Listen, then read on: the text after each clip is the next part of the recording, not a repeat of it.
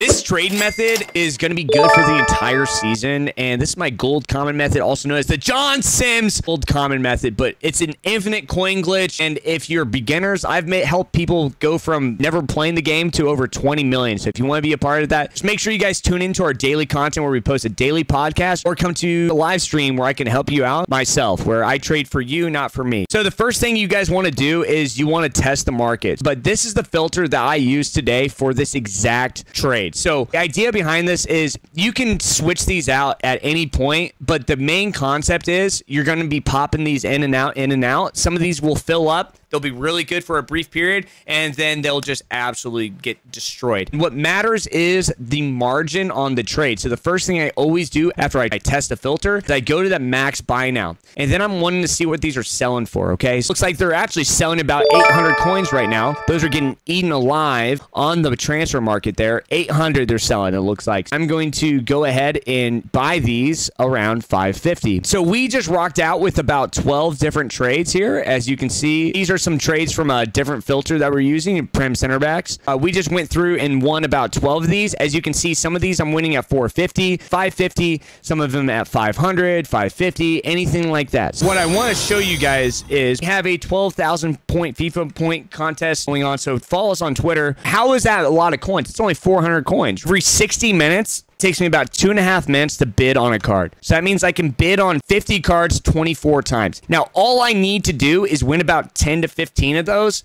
to hit these numbers. Now, I like to be about 15. If I'm near 15, I will stick on the filter because sometimes it'll go from 12, sometimes I'll win 18, sometimes I'll win 15. This is what you call marginal trading. This is where we call being a market maker. But essentially what happens is we multiply this by 15. That means that we can win up to 360 cards. Now, sometimes we're going to relist, so I'm going to pull the number down just a little bit, 300 coins, okay? If we hit that, and if I sell these at 800 coins, and I'm buying in between 450 to 550, let's just say 500, that means I have a 260 coin profit margin.